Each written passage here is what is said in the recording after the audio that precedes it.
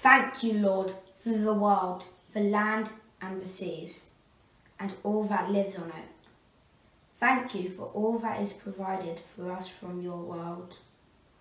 We pray that we will all take better care of the world.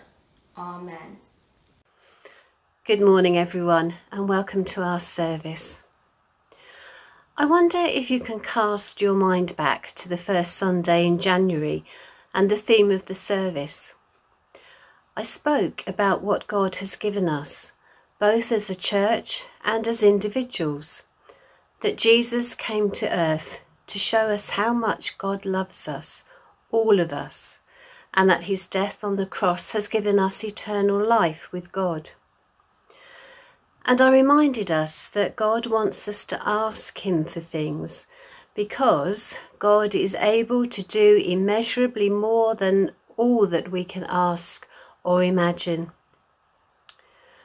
But I also asked you to think about what we, both as a church and as individuals, can give to or do for God.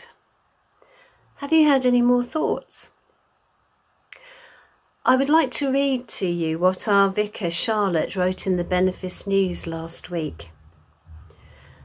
Recently, the wardens and ministry team and Inspiring Ipswich group for our benefice met together. We were looking again at the plan for encouraging more people to come to know God across our villages. There were two particular things that came from our conversation. One was how important it is to pray. Please do continue to pray the Inspiring Ipswich prayer as part of your regular pattern of prayer.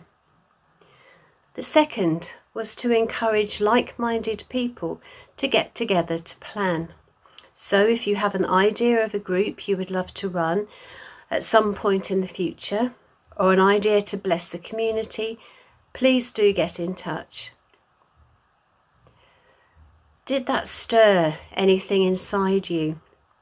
An idea that you might have been mulling over, or something that just won't get out of your head? Do you have a heart for encouraging more people to come to know God across our villages? If you do, know that God will help us in whatever we do for him.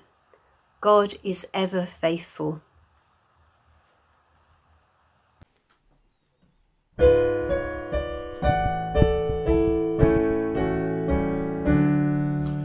Great is thy faithfulness, O God, my Father.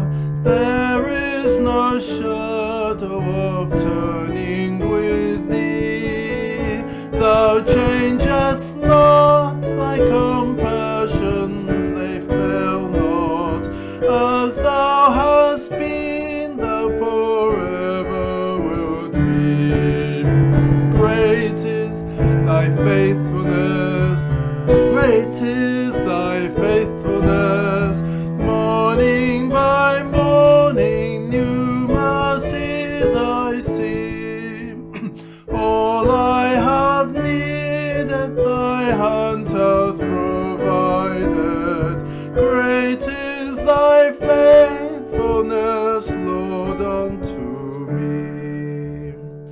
Summer and winter and springtime and harvest, sun, moon and stars in their courses above, join with all nature in manifold witness to thy great faithfulness, mercy and love. Great is thy faithfulness, great is thy faithfulness, morning by morning, new mercies I see. All I have needed, thy hand hath provided. Great is thy faithfulness, Lord, unto me. Pardon for sin and a peace that endureth,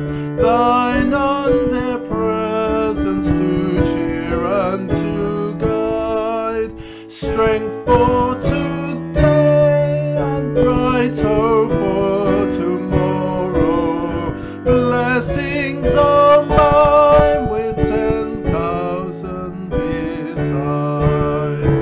Great is thy faithfulness, great is thy faithfulness. Morning by morning new mercies I see. All I have needed thy hand hath provided.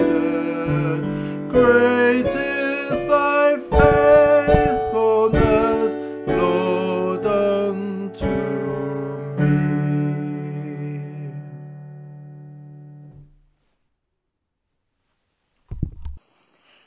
The reading is taken from Acts chapter 6, verses 1 to 7. The choosing of the 7. In those days, when the number of disciples was increasing, the Hellenistic Jews among them complained against the Hebraic Jews because their widows were being overlooked in the daily distribution of food. So the 12 gathered all the disciples together and said, "It would not be right for us to neglect the ministry of the word of God in order to wait on tables. Brothers and sisters, choose 7 men from among you who are known to be full of the Spirit and wisdom. We will turn this responsibility over to them and will give our attention to prayer and the ministry of the word." This proposal pleased the whole group. They chose Stephen, a man full of faith and of the Holy Spirit. Also Philip, Prochorus, Nicanor, Timon, Parmenas, and Nicholas from Antioch, a convert to Judaism. They presented these men to the apostles, who prayed and laid their hands on them. So the word of God spread. The number of disciples in Jerusalem increased rapidly, and a large number of priests became obedient to the faith. This is the word of the Lord. Are there any keen campers amongst you watching this morning? And what do you like, particularly about camping? I want you to imagine the following scenario. You have discovered a wonderful campsite abroad that has every amenity: swimming pool, games room, local fish and chip shop, you name it. There are a few people there from your own country, but the majority are locals who of course speak a foreign language. One night a terrible storm sweeps through the campsite, taking with it tents and belongings. The authorities guide everyone to a nearby school for shelter. It looks as if you'll need to stay there for several days before everything is sorted out. The trouble is that when the food and bedding are distributed, you foreigners seem to be left out or ignored. You try to explain, but you can't speak the language, and they can't or won't speak yours. If only you knew how to say, "This isn't fair." This isn't fair is just what the Greek Christians were saying to the 12 apostles. The apostles didn't ignore the problem, but acted quickly. Sometimes we may know about a problem in the church or with other people we know, but we choose not to get involved. We hope it will blow over or someone else will sort it out, but sometimes it just gets worse. The apostles knew that God cares when people are hurting, and he showed them a way to help the Greek Christians. The apostles acted quickly. Everyone was encouraged, and even more people joined the church. God may surprise us when we start helping others, especially those who normally get overlooked. They were careful about who was chosen to help. Many jobs in the church need no special skills or abilities. Some do. It helps to be able to sing or play an instrument, to be in the music group. The apostles simply wanted people to organise and help with sharing out the food. So what did they look for?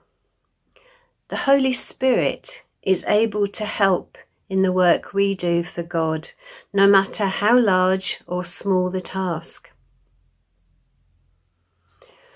What about us? If our church were like a campsite, how would you describe the kind of campsite it is? What are the great amenities we have? Can we share these with the people in our communities? But who is in special need, like the people who missed out on the food and the bedding? Are there people in our communities that need our help and support in some way? Who and what might we need to fix the problem with God's help? It would be perfectly understandable if you were thinking at the moment, but what is the point about worrying about this now when we're unable to meet together in the church? But God's mission has not stopped because of the pandemic, so neither should we. As a ministry team, together with the church wardens, we have been looking at ways of doing church differently over this last year. We have online services, obviously, and enjoyed holding drive-in carol services over Christmas. We are holding Zoom coffee mornings and prayer meetings and have been regularly meeting to look forward. Now is the perfect time to take stock of what we do. Could we do anything better? Or could we be doing something new and completely different? If we are going to encourage people to come to know God across our villages, how are we going to do this? Do we have anything prepared or in place? Charlotte also asked us to continue to pray. Could you make this part of your regular praying, asking God what he wants you to do as a church or as an individual? God has given us many things, including our gifts and our possessions. We can use our money, time and energy, either just for ourselves or with God's help for sharing with others.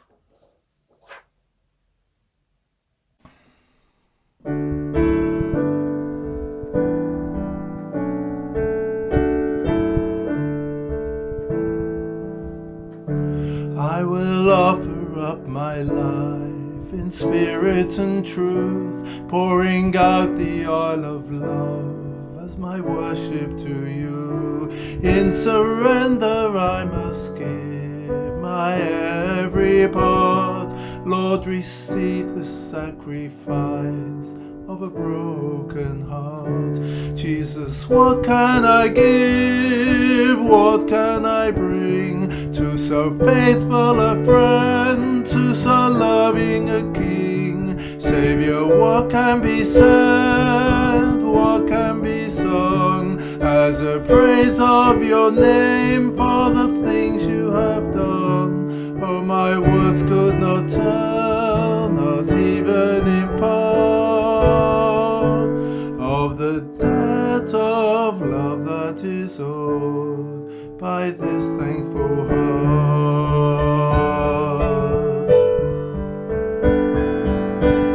You deserve my every breath, for you've paid the great cost, giving up your life to death, even death on a cross. You took all my shame away, that defeated my sin, opened up the gates of heaven and have beckoned me in. Jesus, what can I give? What what can I bring to so faithful a friend, to so loving a King? Saviour, what can be said, what can be sung as a praise of your name for the things you have done? Oh, my words could not tell, not even in part, of the debt of love that is owed by this thankful heart.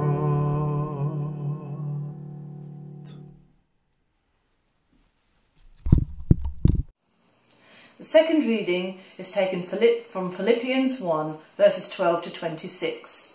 Paul's chains advance the gospel. Now I want you to know, brothers and sisters, that what has happened to me has actually served to advance the gospel. As a result, it has become clear throughout the whole palace guard and to everyone else that I am in chains for Christ. And because of my chains, most of the brothers and sisters have become confident in the Lord and dare all the more to proclaim the gospel without fear. It is true that some preach Christ out of envy and rivalry, but others out of goodwill. The latter do so out of love, knowing that I am put here for the defence of the gospel. The former preach Christ out of selfish ambition, not sincerely, supposing that they can stir up trouble for me while I am in chains. But what does it matter? The important thing is that in every way, whether from false motives or true, Christ is preached, and because of this I rejoice. Yes, and I will continue to rejoice, for I know that through your prayers and God's provision of the Spirit of Jesus Christ, what has happened to me will turn out for my deliverance. I eagerly expect and hope that I will in no way be ashamed, but will have sufficient courage so that now, as always, Christ will be exalted in my body, whether by life or by death. For to me to live is Christ, and to die is to gain. If I am to go on living in the body, this will mean fruitful labour for me. Yet what shall I choose? I do not know. I am torn between the two.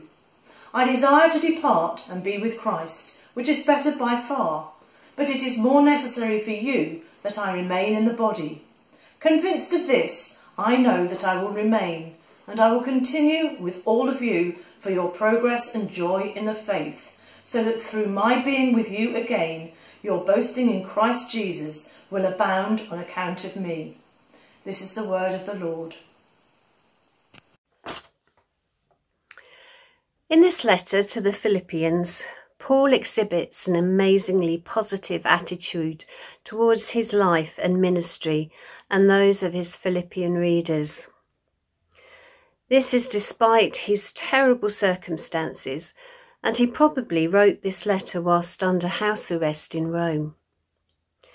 His confidence and hope burst out of the page. However, they are not rooted in his wishful thinking or his own abilities, but in the faithfulness of God.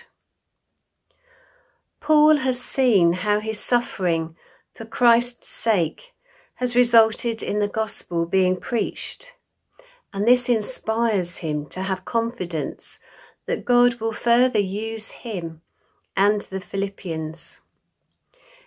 He expresses his hope as follows: he will be delivered from his present trials, whether dead or alive, in verse 19.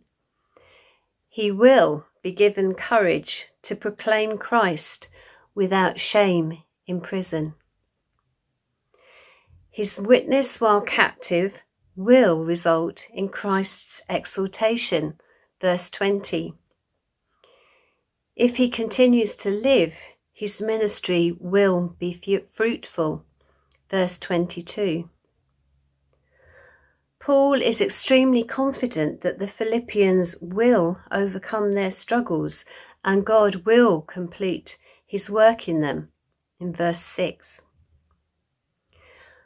Paul's faith, despite his circumstances, challenges modern Christians. How do we view our church, our world, and ourselves? Are we hopeful, and faithful, or despondent and gloomy. Take heart that whatever circumstances you are facing, as it says in the Bible, God will deliver you, even if that might be through the final victory over death in 2 Corinthians chapter 4. Have faith that the Holy Spirit will help you when you share Christ with others. Matthew 10 verse 19. Believe that God will use your witnessing even if you can't see him doing so. Hebrews 4 verse 12. Your work for God will produce fruit. Colossians 3 verse 23. And have faith that God will work in other Christians. Hebrews 6 verse 9. Jesus calls us to go and make disciples of all nations. That includes Westerfield, Tuddenham and Witnesham. And surely he will be with us always, to the very end of the age.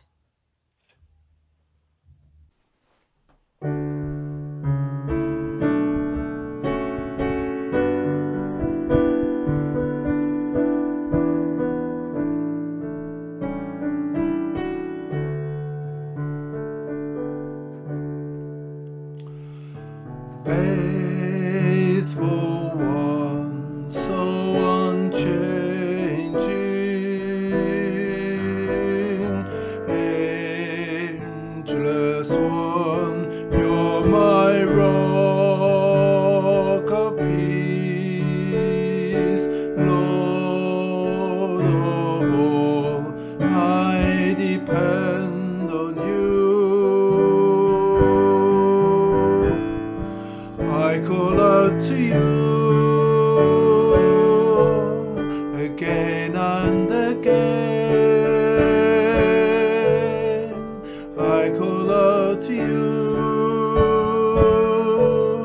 again and again. You are my rock in times of trouble. You lift me up when I fall down. All through the storm, your love is the anchor. My hope is in you alone.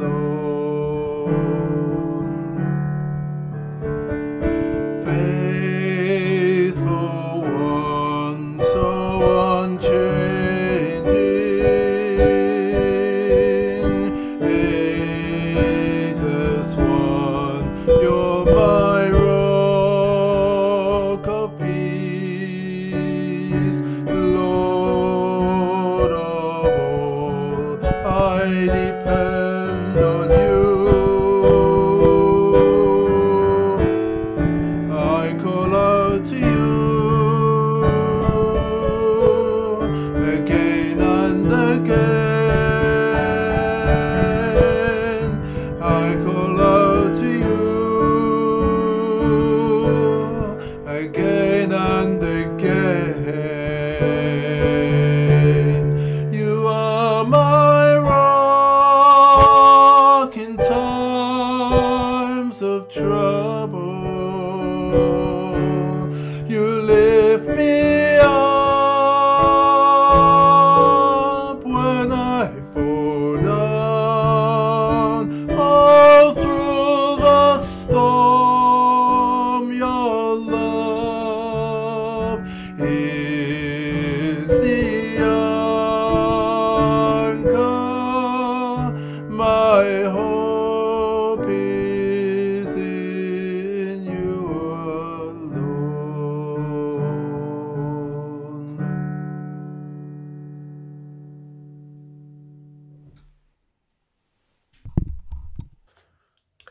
Let us pray. Father God, we recognise and thank you for the way your Holy Spirit is shaping the lives of each of our church members. We thank you for the people who keep the machinery going, but we also give you thanks for the people who show in their lives the attributes that the Bible says are important, such as patience under fire, a humble spirit, a servant heart, and not returning evil for evil.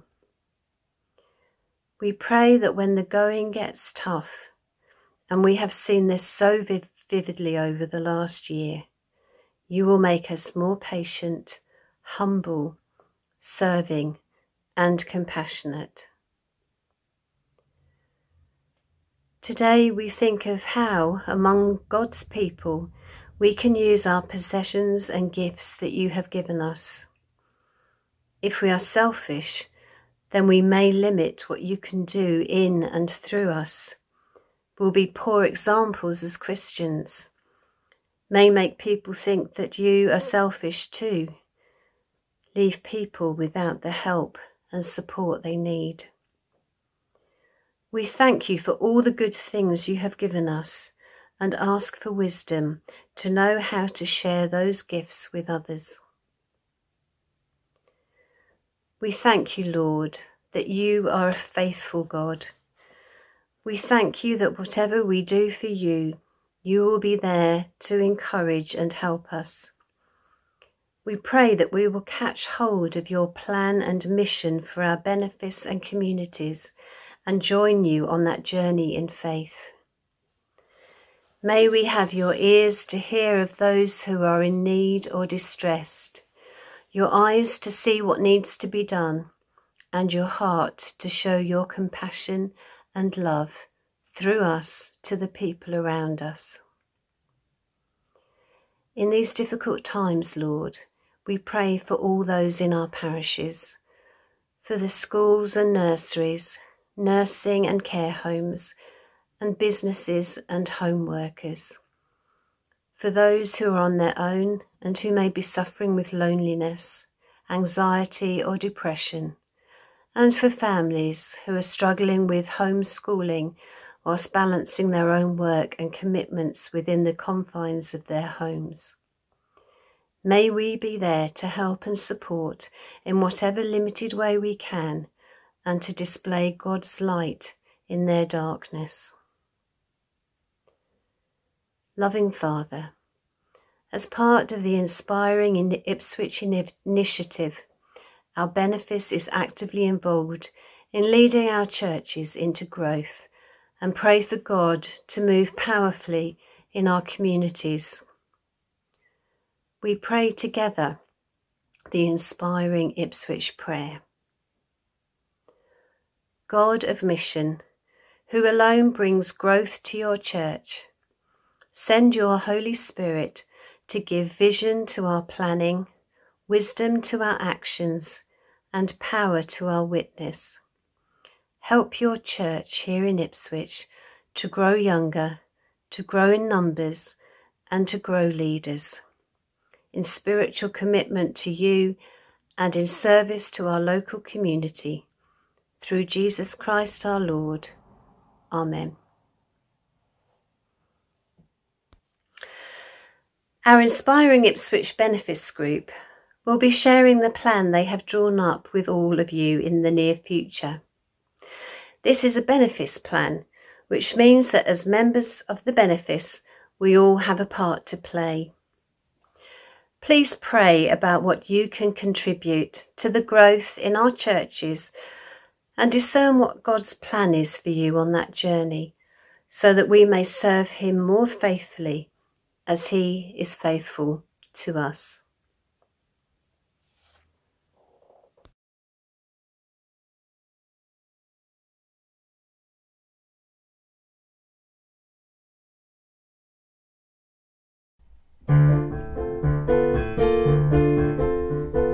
Jesus put this song into our hearts. Jesus put this song into our hearts. It's a song of joy no one can take away. Jesus put this song into our hearts.